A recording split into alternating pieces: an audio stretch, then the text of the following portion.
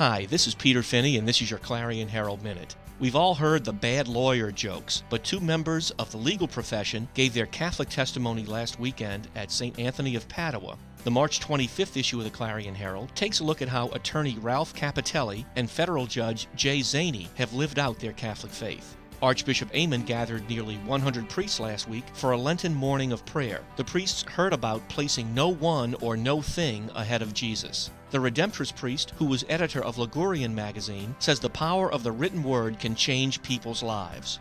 We've got pictures of several St. Joseph altars, including one from St. Stephen Church, where a baby was baptized last Sunday in front of the altar.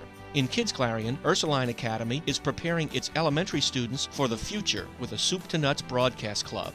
If you're interested in the Clarion Herald's 13-day pilgrimage to Ireland and London, call 596-3034.